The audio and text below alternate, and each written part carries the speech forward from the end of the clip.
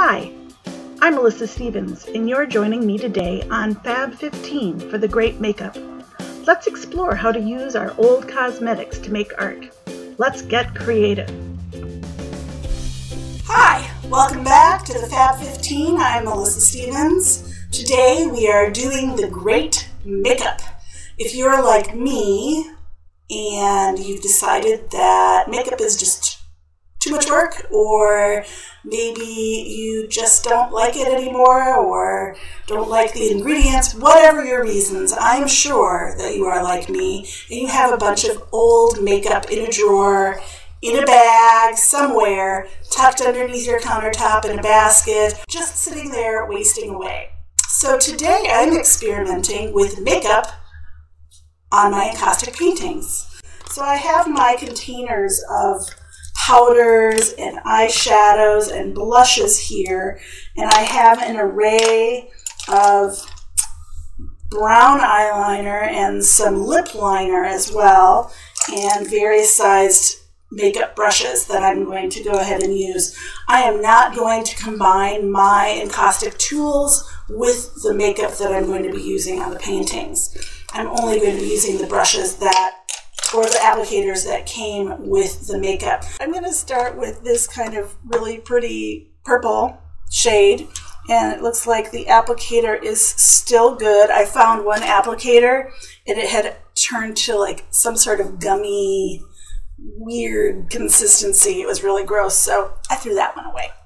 But let's go ahead and try a little bit of the eyeshadow. I'm assuming that just like eyeshadow, the tendency will be for the color to be pretty subtle. This is going to be my point.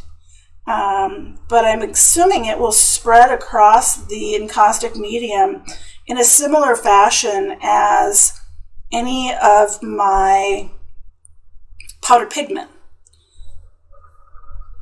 So you can see this one has a really pearlescent sheen to it, and it's pretty much not a color and more of just a sheen that I'm getting on the encaustic paint.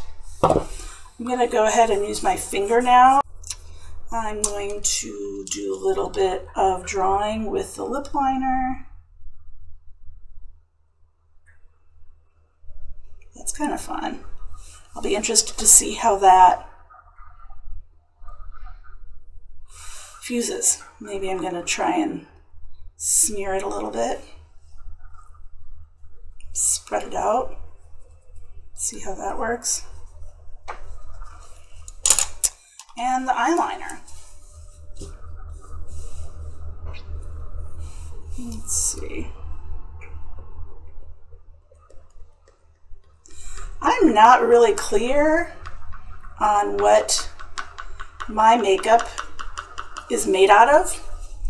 I know sometimes they'll put fish scales or crushed up bugs. I've heard all sorts of different stories. I don't know what is true and what is not. Again, like I said, we'd need to do some pretty heavy-duty research to see what this stuff is made of.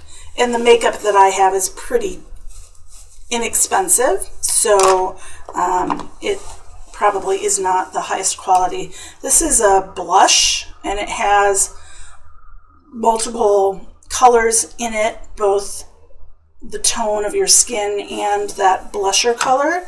Let's go ahead and use the big brush and see if we can get any kind of an application using that. Not really. I'm going to use my finger.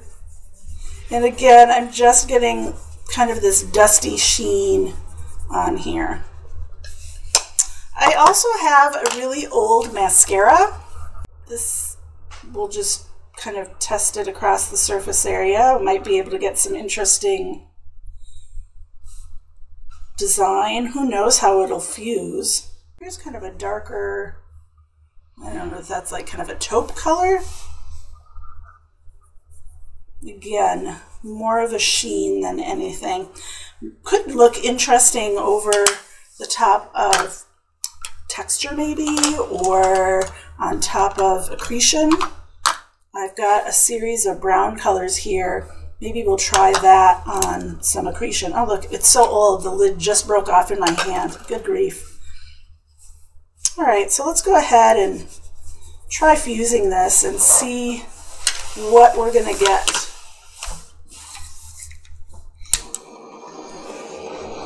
Give it a light fuse. Probably just going to set in, but let's check out the mascara. Oh, that's interesting. So it's starting to spread a little bit. It doesn't stink. I'm not getting any kind of a weird smell or anything like that. Ooh, look at that. I don't know what's causing that. I don't know if you can see that or not. There's some kind of a texture occurring. You see those bubbles? That was not what the paint was doing earlier, so I'm assuming it has something to do with my old makeup. But it had a really neat effect on the eyeliner there. Let's go ahead. Maybe it's the paint underneath, but I fused this right before I started taping, and okay, that's interesting. Kind of breaking up like a shellac might. Maybe there's some shellac in my makeup. Yikes. Okay, so doing some overheating here. See what we can get. The mascara seems to want to stick together. Woo! Look at that split. Wow, exciting. So look at that. Very, very interesting. I'm going to try going over this lovely stuff. Well, okay, so I've got some of those bubbles underneath the mascara here as well, but it really wants to stay put. Let me blow on this really quick. Still really, really molten. I don't know if you can see those bubbles. Lots of texture in that area. It's still kind of molten, so I don't want to mess with it. Some really interesting effects, though, with the bubbles again. Okay, now it's starting to flow out. But it looks like the mascara really wants to stay connected to itself on the surface area of the paint, but I'm really digging these cracks that are occurring on top of the encaustic paint where I was overheating the eyeshadow. So let's go ahead and scooch this one aside and take a look at the surface area of this one and do some of these brown tones. I think that was the blush in that bottom corner that gave me that really nice crack. Oh, this is just face powder. Let's go ahead and do some sections here. Here's the face powder section, which won't have any kind of shine. This is just a matte face powder. But I'm putting on a fairly good amount of it in this section. So there's the face powder. Let's go ahead and do that blush again and see if we get the same effects as we, oop, that's the mirror. Can't get anything with that. Okay, there we go. I'm going to get a Paramount and rub that over the surface. It has the same effect as putting on like a pearlescent oil stick or something, but again, I can't speak of the archival factor of makeup. I can't imagine it's great. Okay, now I've got these browns. I'm not going to use the applicator because I already bombed on that. So what we'll do is we'll use my eyeliner as kind of a divider. And we'll go ahead and... Okay, so on the brown, we're getting a little bit of the color going on if we did it on that lighter color. So this one's got enough of a contrast going on that it is. I'm going to smear this so that it doesn't get worked up in the rest of the makeup. So there's my browns. and use new makeup. Maybe new makeup would have a different effect. Of course, makeup is so expensive, you probably wouldn't want to use your new makeup. Here's another set of browns. This is a different brand. Let's see if that makes a difference.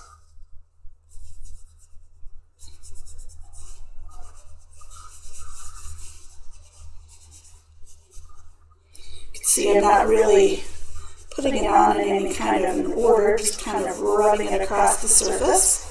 So I'm going to keep the Jane over here and the, what is this, Clinique CoverGirl over here. And then we got L'Oreal. Let's do the purple again.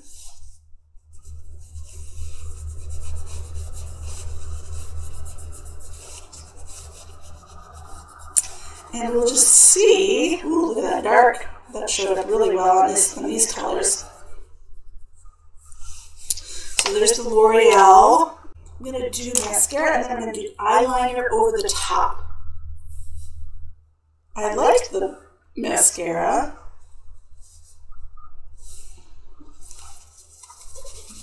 Really interesting texture. Let's do the, okay, so I just was able to draw a line through it with the lip liner.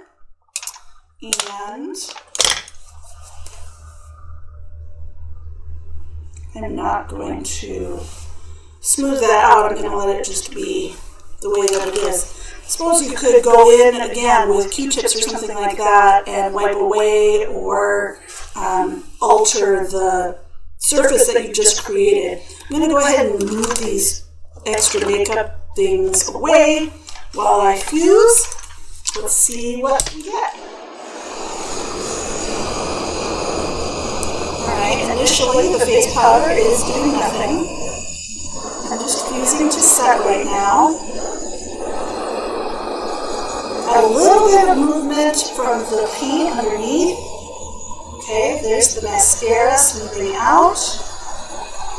Let's go ahead and fuse and see if we can get some of those dramatic cracks again. Let's see about the face powder. Face powder's not doing anything. I just am seeing the paint move right now. And let's go ahead and see over here if we can get some of that. Oh, there's that cracking. Woo, I like that. That's so fun. And the Jane, the brown. It's a little bit of cracking. It's harder to tell because the colors are too similar. And then over here we have the CoverGirl. Oh, did you guys see that? That was so cool. Look, it's going and going and going. Let's see if we can encourage it to keep growing. Ooh, fun. I'm going to have to experiment with this some more off camera. Alright, here's the purple Estee Lauder. Oh yeah, there we go. Nice. There's that cracking. And I'm just going to keep fusing and fusing.